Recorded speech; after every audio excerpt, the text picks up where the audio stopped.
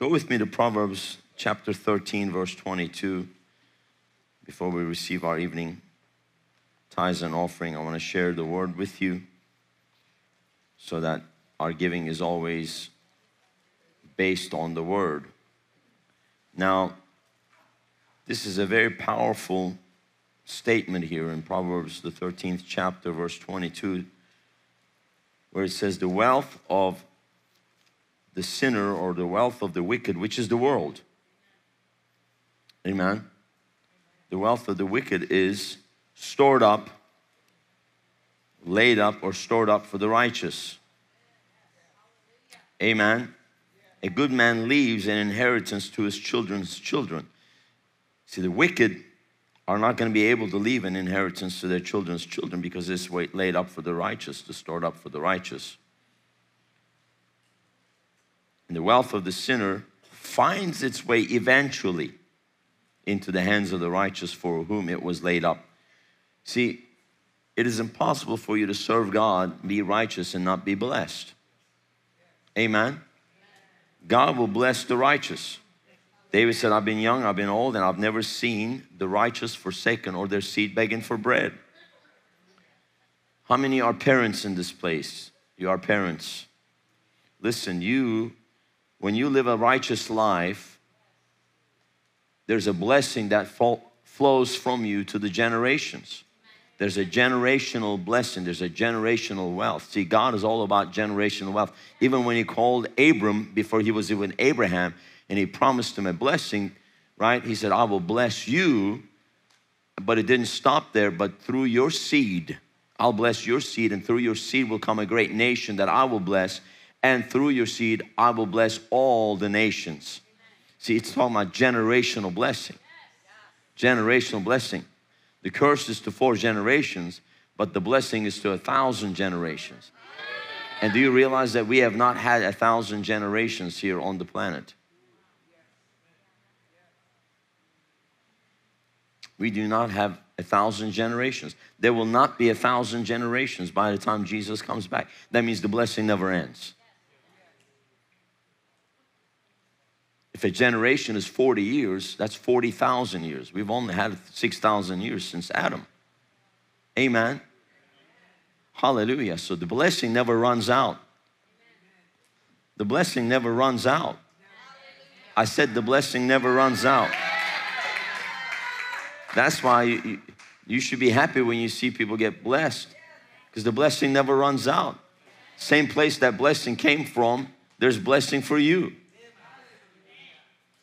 If you will serve God, amen, all these blessings shall come upon you and overtake you. See, the world has been storing up wealth and possessions because that's their focus, that's their priority. The heathen seek after these things, which is based on greed, storing up selfishly and robbing God. Imagine how much has been robbed from God. In all these generations, how much has been robbed from God.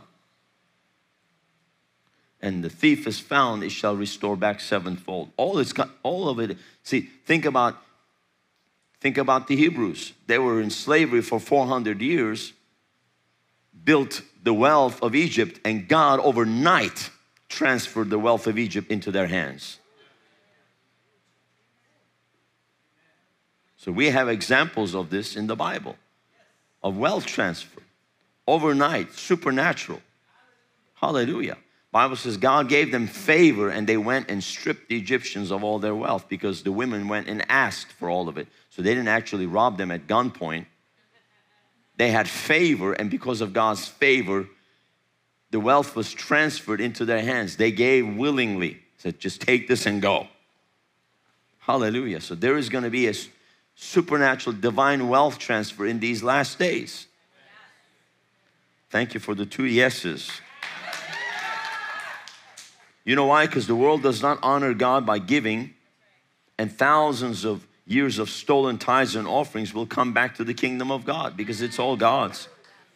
And it'll come to righteous people so that it can come through righteous people who will use it to honor God.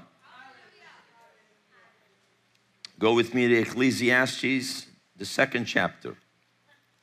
Ecclesiastes, the 3rd of the wisdom books. If you need wisdom, read the book of Psalms, which is poetry, and read the book of Proverbs, and read Ecclesiastes. Chapter 2, verse 26, and I'll read from the Amplified. For to the person who pleases Him, God gives wisdom and knowledge and joy. That means we must be pleasing God here because we get a lot of joy. I believe in what we're doing.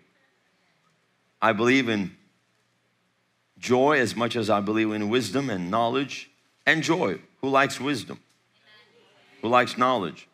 Who likes joy? You need all three. Because I've seen some people knowledgeable but looking miserable.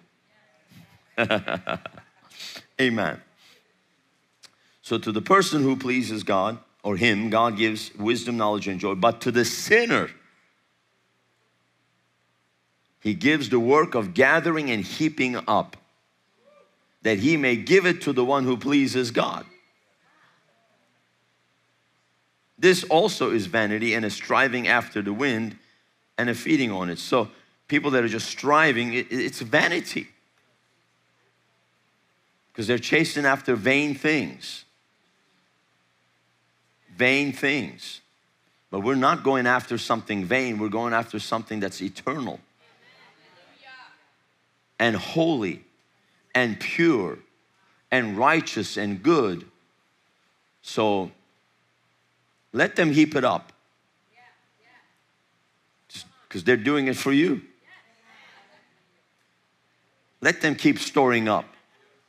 Because they're storing it up for us. Amen. They get to do the work of gathering and heaping up. We get to do the work of honoring God. And whatever they gather and heap up comes back to us. It will eventually find its way into the hand of the righteous. So there's a prophesied end-time harvest we find in the Word of God, and that's in Haggai chapter 2. So go with me to Haggai.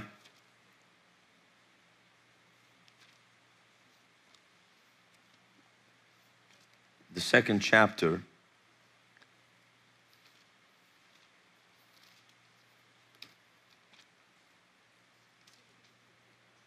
Read from verse 6 through 9. I'll read the Amplified. For thus says the Lord of hosts, yet once more, in a little while, I will shake and make tremble the starry heavens, the earth, the sea, and the dry land, and I will shake all nations. I tell you all the time, when there's a shaking, we should rejoice. You know what happens during a time of shaking? Things change place. Wealth transfer happens in times of shaking. And that's basically actually how the evil elite, the global elite, dispossess the nations of their wealth by shaking the nations, and then they steal. That's why they love war. They love war. They love chaos.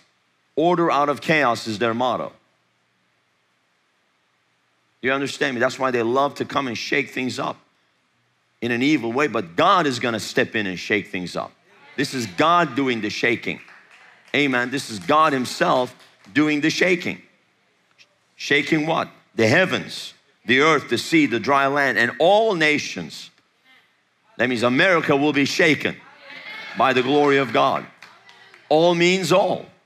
That includes all 50 states of the United States of America, and all the territories will be shaken by the mighty hand of God. This is a prophecy about the last days. And the desire and the precious things of all nations shall come in. What are the desire and what are the precious things? Another translation says that the treasure of all nations shall come in. Hallelujah. the desire and the precious things, or the treasures of all nations shall come in. I will fill this house with splendor or glory, says the Lord of hosts. The silver is mine and the gold is mine, says the Lord of hosts. The latter glory of this house, with a successor to which Jesus came, that's us. We are the latter house, shall be greater than the former. And I shared about Solomon's temple this morning. The offerings that were taken up in 1 Corinthians chapter 29 totals over $10 billion today. 10 to 15 billion in today's value of the offering that was taken up for Solomon's temple. And it was such a glorious building that other kings and queens would come and see and become speechless. When the queen of Ethiopia, the queen of Sheba came, the Bible says, I had heard of it by my ears, but now that I have seen it, the Hebrew says, the breath left her.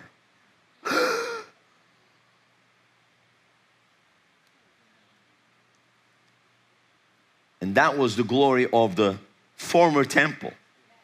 We are now the latter temple, the latter house. Amen. I will fill this house with glory, says the Lord. Amen. And in this place I will give peace and prosperity, says the Lord of hosts. So this is what's going to happen in the last days, because once more, yet one more time, I will shake the heavens, the earth, the sea, and the dry land, and I will shake all nations. When I shake all nations, the desire and the precious things and the treasures of all the nations shall come in to the house that I will fill with glory. That's why you must be filled with glory. A righteous man or righteous woman is a man or a woman who's filled with the glory of God. And the glory of the latter temple, which is you and I, shall be greater than the glory of the former temple. So we should be talking billions, not millions. It says, in this place I will give peace and prosperity. You need to meditate on these things. And I'm just going to tell you right now, back in 2010, I had a really significant encounter with the Lord. One of many encounters, but this was a very significant one, because I was in a time of fasting and prayer. You know, coming into 2010, I had got the word that 2010, this is back when I was pastoring in Istanbul, Turkey, and going to the nations before I even came here to West Palm Beach in 2017. So this is now coming up almost 15 years ago. And the word of the Lord for 2010 was, it's going to be a year of revelation. So I had shared that with the church. You know, this is going to be a year of revelation, and little did I know what was about to happen to me. But of course, if I'm going to give a word, I'm going to press in for it myself. It's not just for the people, it's for me. I got to take a hold of it myself. I got to press in for it myself. Amen. Because if I don't press in, a lot of pastors are like, you know, let the people press in, but they're not pressing in. You know, I got to be the one pressing in. So I went into a time of fasting and prayer. And I shared this when I came. You interpreted for me 2015, the December conference in Kiev, Ukraine at Victory Church with Apostle Henry Madava. You were my interpreter back then. And I shared this, and Pastor Henry comes in, and we were in the green room, because I've never heard this before in my life. Because here's what happened to me. So in the time of fasting and prayer, I was crying out. I mean, I knew a lot of things. I had been studying, especially eschatology is like a real passion of mine. And when I got saved right away out of Islam, I mean, eschatology was something I was very, very interested in, you know, because there's a whole different eschatology in the Islamic religion, right? They believe that Jesus is actually going to come back as the Mahdi, and then he's going to establish Islam as the world religion. And that's the teaching and all this other stuff, right? So eschatology was a real passion of mine, and I studied it all the time. But in 2010, and I had just finished doing a television series, TV programs for the Christian Network on eschatology, just going through this. So it was just something that was burning in my spirit. And then I knew a lot of different pieces, but there was just something that didn't connect everything. And I was crying out to the Lord. I mean, I see what's going on in the geopolitical realm and everything. And I was just really pressing in. And so I went to bed one night in this time of fasting and praying. And in the middle of the night, probably around 3:30 or 4 a.m., I woke up like I just woke up and stood in bed. I just woke up and stood in bed. And I heard an audible voice of the Lord. The Lord spoke to me. I heard the audible voice of the Lord. Said, money changers, money changers. I heard the audible voice of the Lord, money changers. And it was almost like, you know, somebody just standing by my bedside and said, money changers. And I looked over, Pastor Rose is sound asleep. She heard nothing. I knew the Lord spoke because I've heard the audible voice of the Lord. I heard the audible voice of the Lord when I was 17 years old. So I knew it was an audible voice of the Lord. So I got up. I was so waken up so strongly by the Holy Ghost. I got up and I went to my study and I sat down and I knew instantly the story of the money changers. So I went to the story of the money changers. It's in all four of the Gospels. Now Matthew, Mark, and Luke are synoptic Gospels. That means they're very similar. John is not one of the synoptic Gospels, so it's a little different, the story. But the story is basically, remember, as Jesus, he made the triumphal entry into Jerusalem, right? They're all crying out, you know, if they don't shout, the very rocks and stones are going to cry out, you know. So the triumphal entry on Palm Sunday, he comes in, right? And the very next day, he goes to the temple, right? It's the week of Passover, so it's the time of gathering. Everybody's coming in, right, from all around, because the Passover was a time of gathering. All the Jews had to come to Jerusalem because that's where they came to worship. That's where the temple was. That's where God's presence was. So God's presence didn't go to them. They had to come to God's presence. Thank God now that God's presence comes to us wherever we are. That's why we are the latter house. It's all better. It's the glory of the latter house is much greater than the glory of the former house. So Jesus goes into the temple, and you know the money changers are there, and they have set up their tables, right? And they're doing what? They're exchanging money, coins, and they're buying and selling in the temple courtyard. The temple courtyard where they were operating was called the court of the Gentiles. This was the place where everybody could come.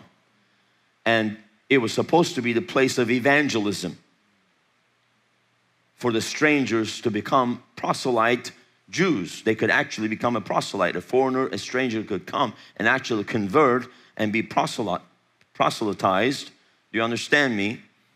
And it was supposed to be a place of evangelism. It was supposed to be a place of where God would be displayed to them, where they would see and hear the word of God. But if you walked in, all they were doing was merchandising. And Jesus, I mean, we see a level of anger, a righteous indignation that was never displayed before. I mean, he had run-ins with the religious people. He rebuked them, you brood of vipers, and you whitewash sepulchres full of dead men's bones, and woe unto you. And he rebuked them and everything. But this time, he doesn't just rebuke them. He literally goes in there and he gets physically violent. He takes those tables and starts overthrowing the money changers' tables, throwing everything around, and he makes whips and he starts whipping people. He literally whips the money changers, right? And he says, my house is to be a house of prayer, but you've turned it into a house or den of thieves. So he calls them thieves, right? Instead of a prayer for all nations, a house of prayer for all nations, you've turned it into a den of thieves. You are thieves, you're merchandising, you are liars and you are thieves. And he just runs through the place like a storm and just destroys their operation, overturns their operation, interrupts their operation. And I'm reading the story, and I've read it before. I preached on it a few times, and I preached on it, in a sense, which is what you hear a lot of people preaching on the common sense. Oh, you turned the church into a den of thieves, and you're merchandising, and you're the money changer. Even for receiving offerings and teaching on this, I've been accused of being a money changer. That's not what that story is about. You don't have no clue. And as I'm reading this, like scales fell off of my eyes. And I could see, and the Lord spoke to me. He said, the money changers are the bankers. And there's a system that is established, not the same exact system back then, continues today. Now remember, the money changers and the Pharisees worked together, because I'll come to that story, because I really feel to share on this tonight. Is this okay? I haven't shared on this in a long time, and I'll only share on it when I feel the anointing, and I really feel the anointing because of what we're about to see happen not only in America but across the nations. And I'll got some other scriptures, but so, and I begin to see like scales fell off of my eyes, and the Lord spoke to me. The same audible voice spoke to me. He said, one more time I will step in and I will overturn the money changers' tables in these last days, and there will be a great wealth transfer from the hands of the wicked into the hands of the righteous, and it'll be a quick work. I shall do a quick work, and I will empower my church financially and accelerate my church financially to do a supernatural and a quick work to evangelize the nations. I heard it, and then the Lord spoke to me. He said, I want you to study banking, the history of money, the history of banking, money creation, and I'll show you everything. And then of course, as I begin to study, and I went on a study for the next year, because this happened sometime in early February, the rest of 2010, hundreds and hundreds of hours of just study and research, and prayerfully. Because you got to really pray, because there's a lot of other weird information out there too, but you got the unction, right? You got the Holy One. You got an anointing from the Holy One. You know all things, and He will show you. He's the Spirit of truth. So He began to show me, you know, what was crazy and what was true, And a lot of the stuff that, you know, people go around, you crazy conspiracy theories. It's true. It's true. And we've actually run out of conspiracy theories because they've all come to pass, right? But, you know, and I begin to study, and the Lord began to show me. So the money changers, as I studied it out, money changers were actually the most powerful sect. They were more powerful than the Pharisees and the Sadducees. They actually ran the Sanhedrin because of the power of money. How do you think they get in the temple courtyard and set up shop and operate safely there? They had to be paying somebody off. So the money changers were actually a banking cartel, a cabal, a conglomerate, a banking cartel, right? And they figured out that if they could work together and monopolize the establishment of the money exchange, that they could actually drive up the prices, because when you have a monopoly, that you can just drive up the prices. When you're the only source, everybody has to come to you, right? And so you have a monopoly, you have a control. So they were actually the more powerful sect. They were more powerful than the Pharisees and the Sadducees. Remember, there's a verse that says the Sadducees who loved money, right? Love of money is the root of all evil. So when you trace it, then I begin to look at everything from money. War, look at the money. Pandemic, look at the money. Political scene, look at the money. You always go to the money. You always go to money answers all things.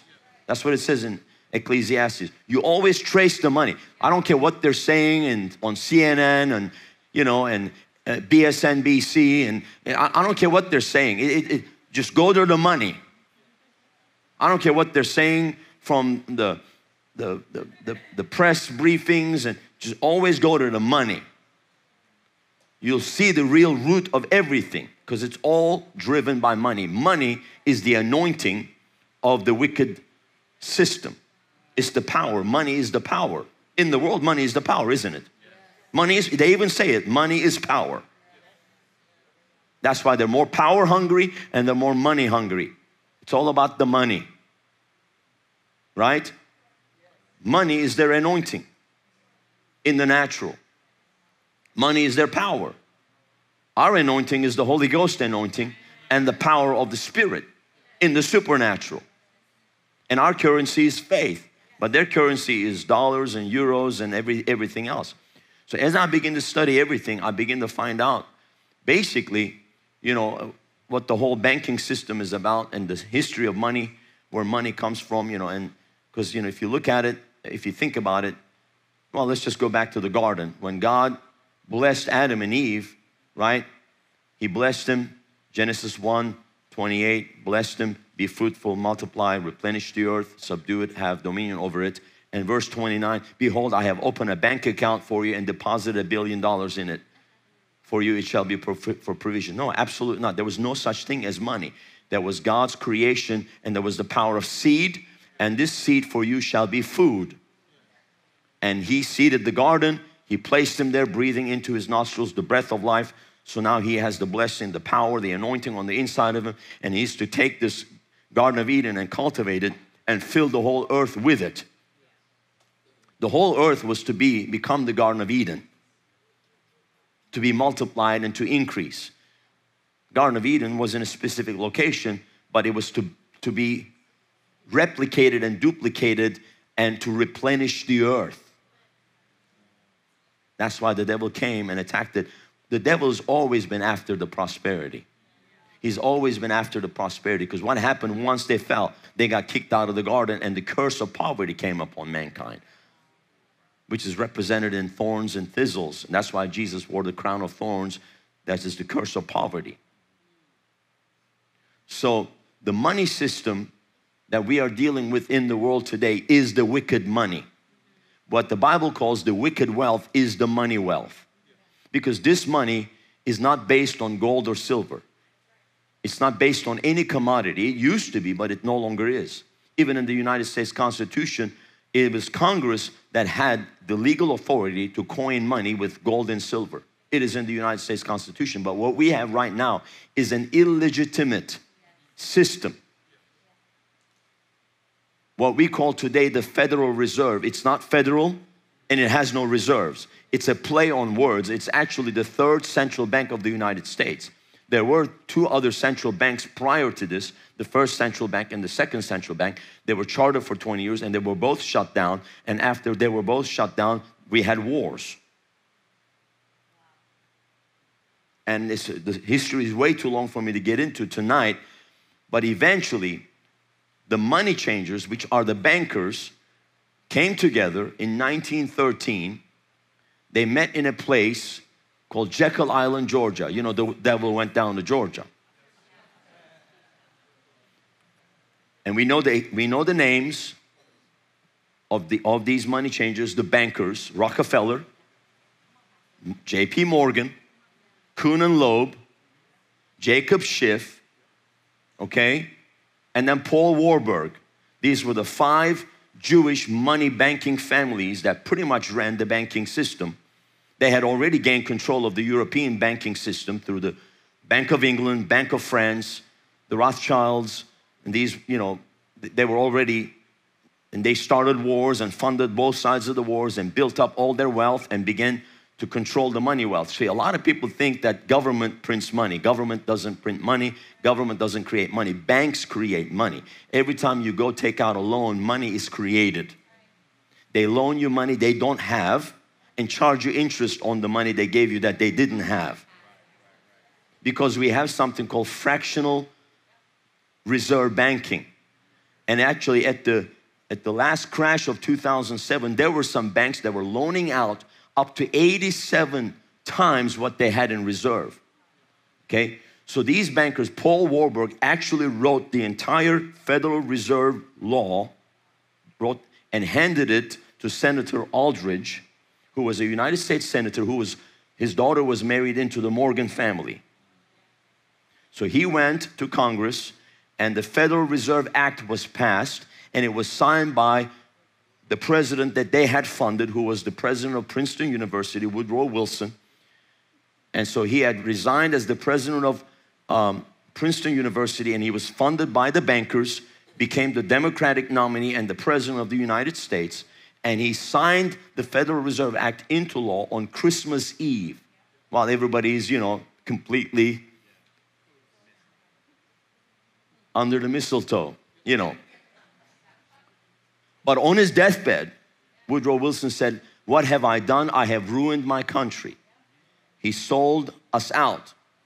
And the bankers gained control of the economy and the funding and the money system of the United States through the Federal Reserve Bank, which is a private bank. It is a corporation with shareholders. It is a business.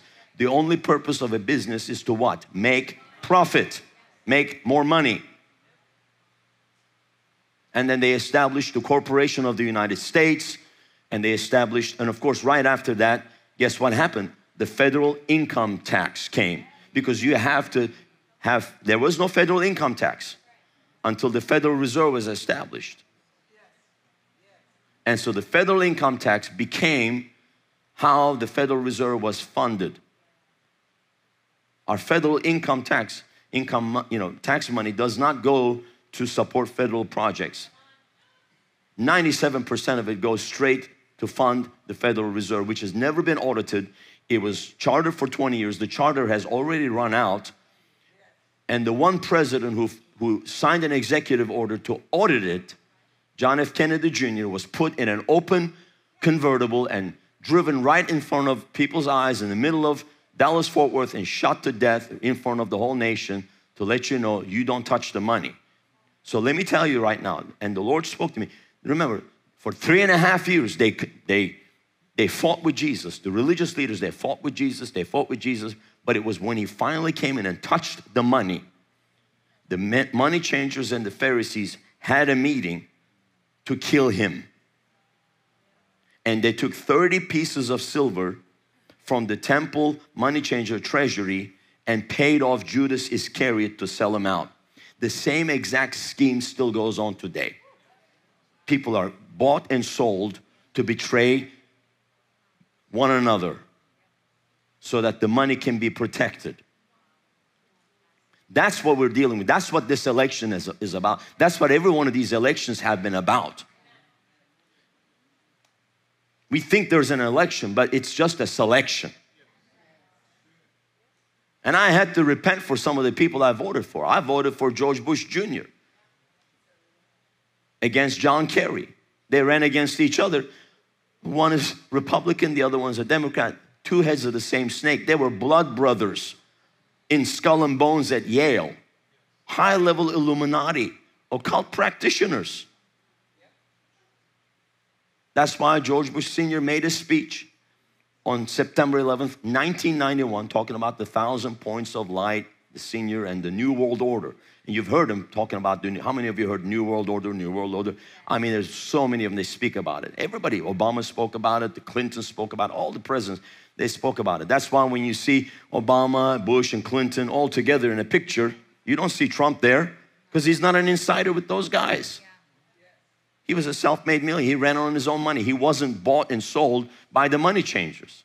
That's why they took him. They're always going to take him down. Now, I mean, I'm telling you right now, what I'm telling you right now is 100% by the Holy Ghost. It's not some theory. That's why they're trying to assassinate him. That's why they've been trying to assassinate him. Do you understand? Because it's not about politics. It's really about the money. Why do you think we have billions and billions of dollars being sent to other countries where they won't even lift a finger to help the people in North Carolina? Families are going to get $750. FEMA has already spent $1.2 billion on illegal immigration in the United States, and the budget has run out. There's no money for the American people because they don't care about the American people, because they don't work for the American people. They work for the interest of the money changers.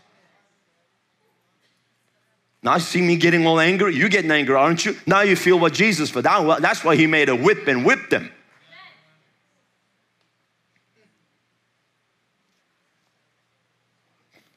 And the Lord spoke to me. He said, in the last days, I will step in one more time. I will overturn the money changers' tables. What does that mean? I will overturn the system. I'll shake the system up. Right? So initially, of course, we had gold and silver in the reserves. I have a whole bunch of old money. Silverbacks, goldbacks. How many of you ever seen them? Silverbacks, goldbacks. It's called silver certificate. It said United States dollar on it. I wish I had them with me. I don't, because I didn't think I was going to preach this tonight. They're in my safe. I got a whole bunch of them. I got a 20, I got a 50, I got a $1. These are like from 1920s, 1930s, 1940s. Silver, it says silver certificate, and the actual number on the money, the serial number, actually corresponded to the silver coin in the treasury. It was the people's money. It was the wealth of the nation. It was the people's wealth. the gold certificate the same way. It didn't say Federal Reserve note on it. It said United States dollar, silver certificate or gold certificate. So in 1913, everything began to shift.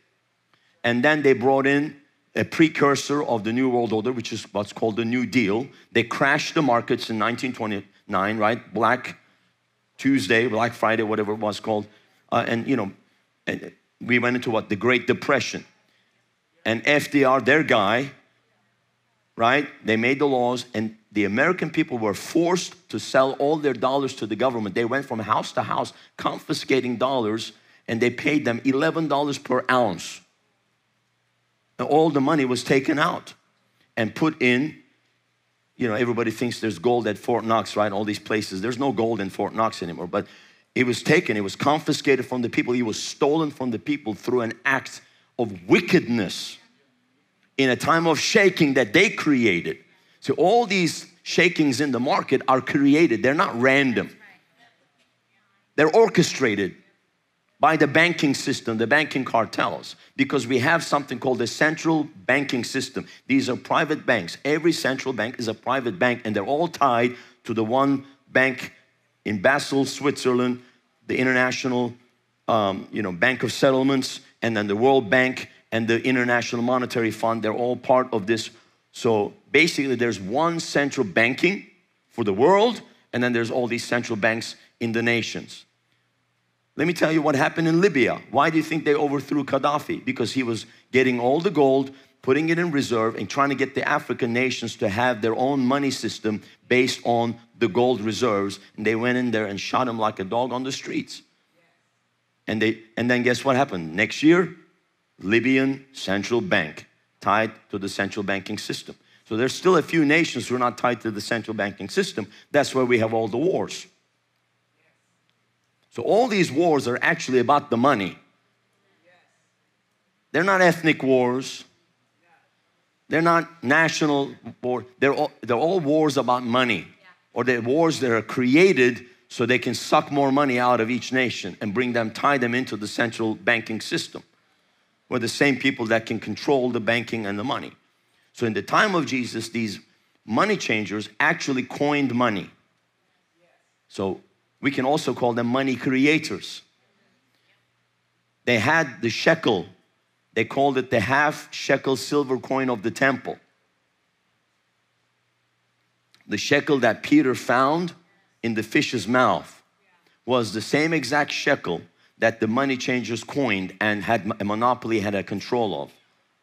The only way to get it would be to go to the money changers. But when they came to collect the tax, right, Matthew 17, when they came to collect the tax, they asked Peter, do you pay and does your master pay the temple tax? Now, it was an illegal tax. Because if it was a legal tax, under the law, Jesus would have obeyed because he fulfilled the law perfectly. He would have already paid it, but it was an illegal tax. See, this temple tax, the tribute tax, was established by Moses for the upkeep of the temple, and it was only to be collected at every census. When they would count all in the census, every male that was 20 years or older would have to pay a half shekel silver to redeem their soul. It was a money of redemption. Shekel is a weight. So half shekel, let's say like a half pound, right, or a half ounce. They would have to pay this money, and the money would be collected, and it was for the upkeep of the temple. But by the time of Jesus, the Pharisees, which was the government, if you think about it, religion and political together, and the money changers, which was the money cartel, the cabal, they worked together to establish this tax to be collected every year. That's why they're coming asking Peter for the money. And Jesus said, we are exempt. In other words, this is not something we are to be paying. Amen. If it was lawful, Jesus would have already paid it, right? Because he fulfilled the law perfectly. The only thing Jesus would oppose would be something that is unlawful, that is contrary to the Word of God, because he is the Word of God in the flesh. So it was man's law, not God's law. So Jesus says, you know what though?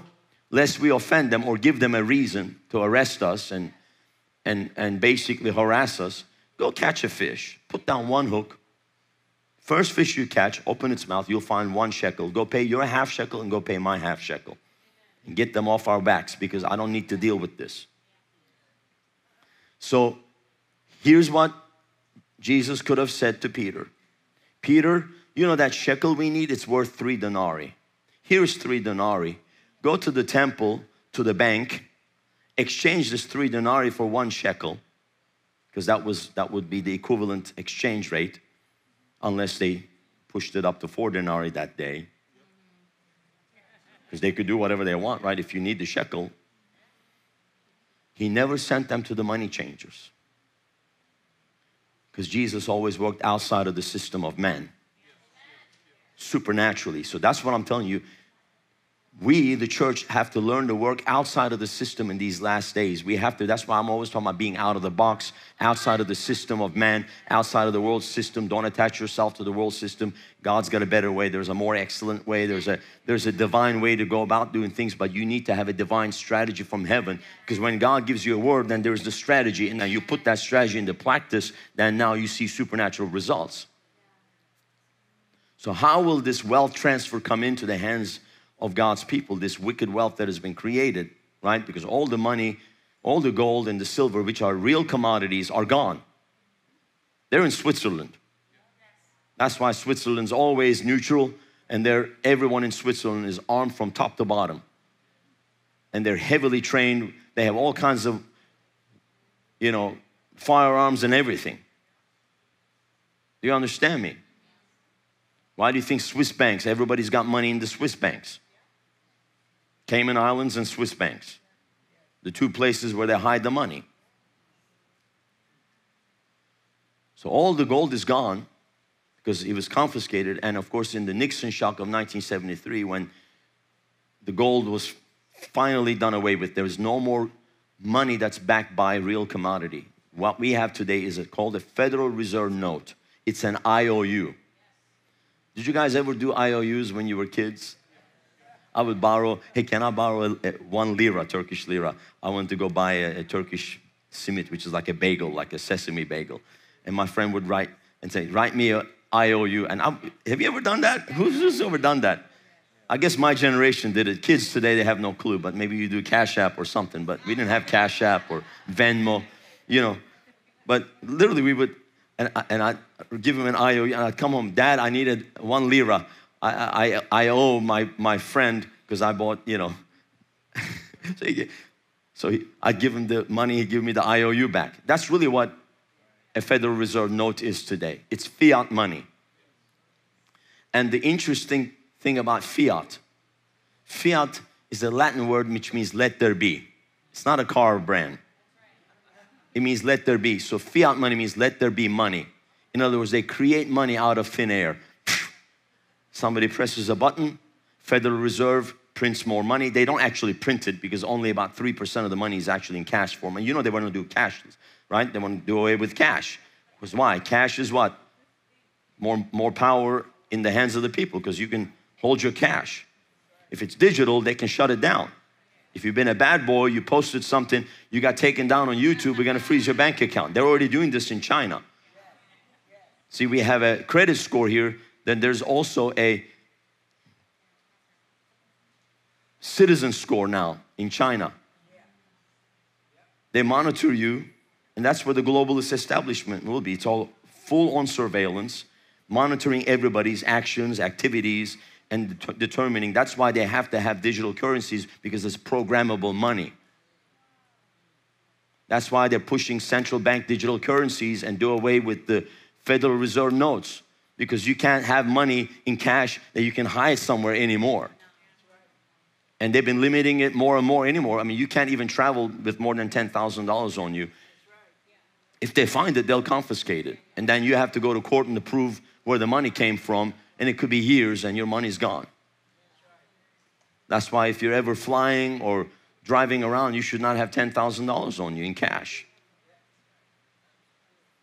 If they've search you, which they shouldn't be illegally, but they'll confiscate the money. And I've gone through this in Turkey. We were having all kinds of economic crisis, and all the ATMs were shut down. All you could get was $100 a day. So you could have $1 million in the account. You can't even get it anyways. That's what's called a bank run, right? They create this crisis. Everybody runs to the bank to get cash, but there's not enough cash. It's called a bank run. That's how they triggered all the crashes of 1907 and 1929. And so people run to the bank to get cash because of fear, right? They run to the grocery store to get toilet papers because there's a virus. They run to the grocery store to get, a bunch of ultra-processed crappy food because there's a hurricane coming. They run, they're running everywhere, right? They're running. Fear. It's all driven by fear. That's why I'm trying to always get you guys to be in faith, not fear. Because fear, see, people that are afraid and in fear can easily be controlled and manipulated. So it was never even about a virus, it was about a fear. Spirit of fear was the real virus, right? So fear is how they will manipulate and control. That's why we have to be in faith, because when we're in faith, we can get a word from God and we can supersede the situation and the environment. We can operate outside of the system. So the Lord spoke to me, I will shake the nations one more time. I will overturn the money changers' tables, which is the system, right? So now we have this fiat money, which is based on fractional reserve banking, right? So we need more money. Okay, Federal Reserve says, that's fine, we'll create more money. Guess what happens to money? It gets devalued. That's why a car that was $700 50 years ago is now $70,000. But it's really actually the same amount of money. Because people didn't earn $70,000. They earned $1,000 or $700. But the money keeps getting more and more devalued. So we need more and more of it. So the money supply just keeps growing. The volume keeps growing, but the buying power keeps dwindling. And that's what happened over the last 4 years of the Biden administration with the superinflation that we've had. We've had 40% inflation here in the United States of America. The things that you used to spend $100 on to fill your grocery cart, now you're going to spend over $200, $250. Why? Because it's inflation. It's manipulation. Oh, we don't know how this happened. Yeah, you know exactly how it happened. Your money masters that you work for orchestrated it. Don't lie to me, you lying devil. See, I know, so I just look at him, I laugh. I know you lying devil. And the people are so duped because they come out of public school education. They have no clue. They go, oh yeah, it's the war and it's this and yeah, it was the virus. Yeah, it's the supply chain problems. It's the ports, it's the truckers. Yeah, it's all lies. It's all a facade. It's all a smoke screen. It's always about the money, right? Trace the money. The money, the love of money is the root of all evil. Murders, wars, assassinations, and overthrows of governments, and everything comes down to the love of money. Do you understand what I'm talking about here? So I'm speaking to you prophetically because the Lord showed this to me in 2010. So these money changers and what we have today, the Federal Reserve, which is again, I said a private bank. They just create money and then you have all the member banks, right? Bank of America and Wells Fargo. I think that they're always buying up banks. Bank of America, I think, has bought up over 200 banks now. See, everything's starting to become a conglomerate and it's dwindling. And so now you got the 5 big banks. These are all member banks of the Federal Reserve, so they get a portion of the money that's been created, which becomes their reserve, and it's a fractional reserve. So whatever they have in reserve, they can loan out up to 10 times, but on paper, but they've been doing it up to 80 times. So the Federal Reserve creates fiat money, money out of nothing, right? See, God said, let there be light, and that was light. They say, let there be money, and there's money. And then they take the money out of nothing, give it to banks who create more money out of nothing.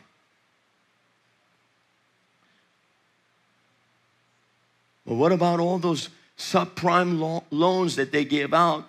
All those people got loans in the 2000s and people couldn't pay them. It was to their advantage. They knew people couldn't pay them.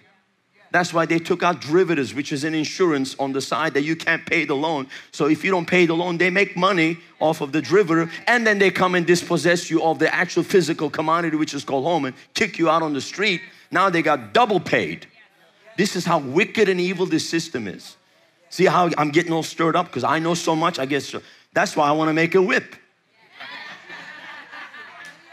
That's why I tell people, if you knew what I knew, thank God you don't, because you wouldn't be able to know what to do with it. Without the anointing, you just go kill people. You start chopping off ears and stuff, you know.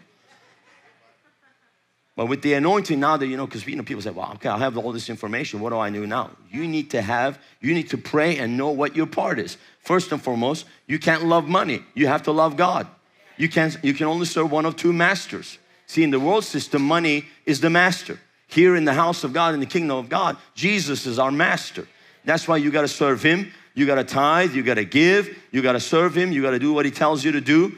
And you have to get greed and love of money and all fear and every attachment to earthly treasure out of your heart, so that God can actually use you to be a part of this end-time blessing, end-time move of supernatural prosperity that He's going to release, so that we can get the job done.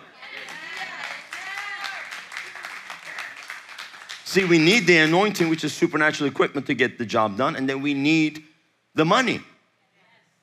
So there's a prophesied end-time harvest, which is twofold, right? The upper and the lower springs. Upper and the lower springs. They're not even. Upper and the lower springs, to do two streams. One stream is the upper, the financial. One stream is the lower, the anointing. That's where this comes from. I prophesied this in 2010.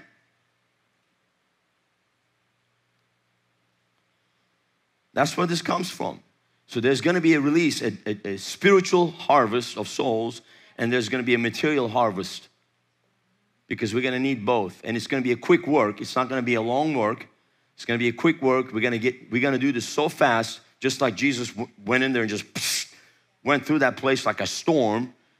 God's going to move through like a storm, and it's going to shake up everything, and we're going to bring in the greatest harvest of souls, and then we're going to get to heaven out of here.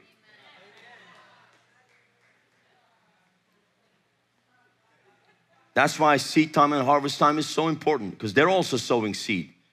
Seeds of wickedness and corruption and lies and deceit, and it's going to come back to them, pressed down, shaken together, running over. God will settle accounts. He's no man's debtor, and God's not a liar. He's not a man that He should lie, neither is He the Son of Man who should repent.